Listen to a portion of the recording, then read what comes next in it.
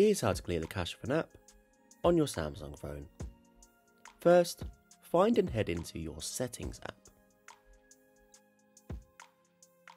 Once you're there, find the section that says Apps and tap to head in. Scroll down until you find the app you want. In this example, we'll use Chrome. Once you're there, scroll down until you see Storage and tap that. You'll see that next to Cache, it'll have some listed data.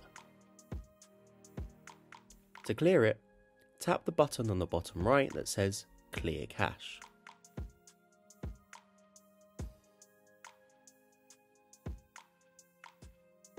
You'll know it's done when the cache data drops to 0.